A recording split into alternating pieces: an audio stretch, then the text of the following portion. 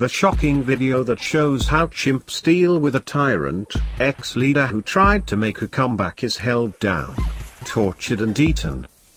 Chimpanzee named Foudouko was beaten, killed, and partially eaten by group. While they're known to kill members of other tribes, internal killings are rare.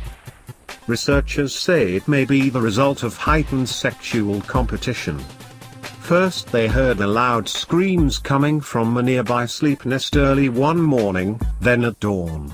Scientists at the Fongoli chimpanzee study site discovered a horrific scene. The gruesome remains of a West African chimpanzee named Foudouko were found still bleeding hours after his death, with evidence that he had been beaten, killed, and partially cannibalized by members of his own community. While chimpanzees are known to kill rivals from other tribes, intragroup murders such as this are extremely rare, with just 9 cases on record to date. Researchers say the unusual ratio of adult males to females in this particular group may have given rise to the grisly encounter, as competition to reproduce intensified. There were attacks by multiple chimpanzees on his dead body, most frequently by a young adult male and an older female, the authors wrote. The latter also cannibalized the body. Stomach-churning footage of the aftermath shows the group biting and aggressively pulling at the body.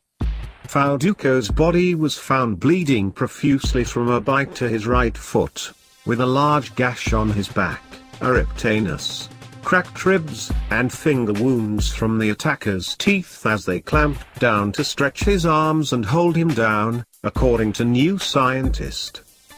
The researchers suspect he died of internal injuries, or bled out from his wounded foot. And, they say he was beaten with rocks and sticks long after he died, as the chimpanzees continued on to break his limbs and even ate some of his flesh. It was striking, Jill Pruitts of Iowa State University, who has been studying the group since 2001, told New Scientist. The female that cannibalized the body the most, she's the mother of the top 2 high-ranking males. Her sons were the only ones that really didn't attack the body aggressively.